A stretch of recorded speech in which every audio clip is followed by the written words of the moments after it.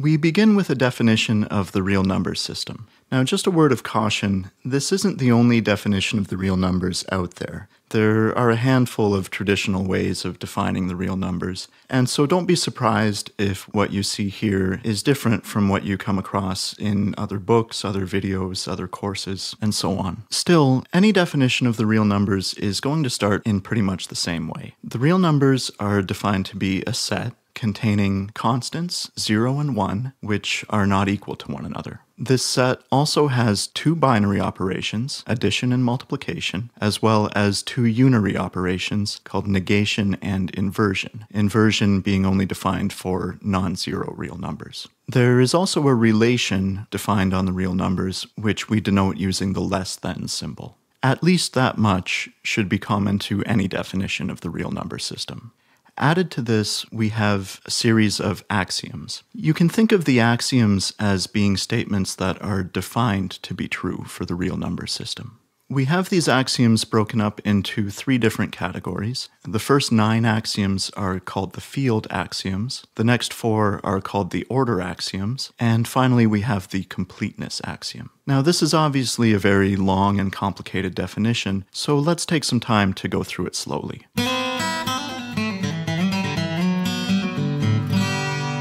To begin, when we say the real numbers are a set, what we mean is that we're viewing the real numbers as a collection of objects. Those objects are the individual numbers themselves, such as 0, 1, -1, 2, 1/2, and so on. This means we're viewing the real number system as the collection of all of these. Next, you'll notice that there are only 2 real numbers that are included in the definition, those being 0 and 1. And so at this point, we're thinking of the real numbers as being a set that has at least 2 elements in it, 0, 1, and possibly more.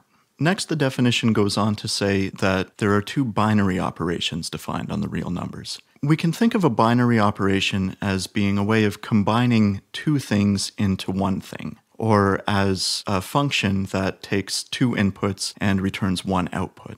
We can also think of binary operations as being defined by 2 properties. Looking first at addition, the first property of a binary operation is that given any 2 real numbers, x and y, x plus y will also be a real number. The second property is about uniqueness. It tells us that if we put in the same 2 inputs, the binary operation will always return the same output. One way of phrasing this is that if we start with real numbers, say x, y, a, and b, if we know that x and y are the same and a and b are the same, then adding x and a will produce the same result as adding y and b. In other words, putting in the same pair of inputs will always result in the same output.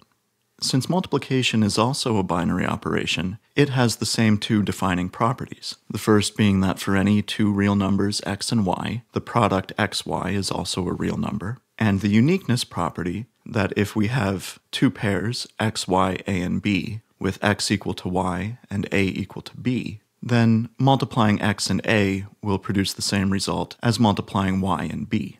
The next part of the definition says that there are 2 unary operations. We can think of unary operations as being like functions that take 1 input and return 1 output. These can also be defined using 2 properties, similar to the ones used to define binary operations. Looking first at negation, the first thing we know is that for any real number x, negative x will also be a real number. We also have a uniqueness property that says if we input the same number, we are going to get the same output. We can phrase that as follows. If a real number x is equal to a real number y, then negative x will also be equal to negative y. The same properties are also true for the inversion operation, but we have to remember that inversion is only defined for non-zero real numbers. This means we have the first property that says for any non-zero real number x, the inverse of x is also a real number. And second, the uniqueness property that given non-zero real numbers x and y, if x and y are the same, then x inverse will be the same as y inverse. The last part of the definition tells us that there's also a relation defined on the set of real numbers, and that relation is denoted with the less than symbol. The properties of all of these things, the binary operations, the unary operations, the relations, and the constants 0 and 1, are described in the axioms that follow. We can think of the field axioms as defining the behavior of the constants 0 and 1, the binary operations addition and multiplication, and the unary operations negation and inversion.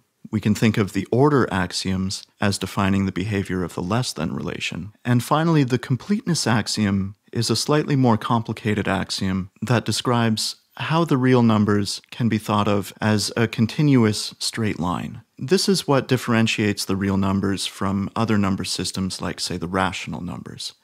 To summarize, we are defining the real numbers to be a set of objects with at least two elements, those being 0 and 1, and further, we're able to add the elements of this set together, we're able to multiply them together, we can negate them, and for all the numbers except 0, we can invert them. We are also given a sort of vague, abstract relation denoted with the less than symbol, and all of these are subject to a series of axioms. We'll talk more about the axioms in the videos that follow.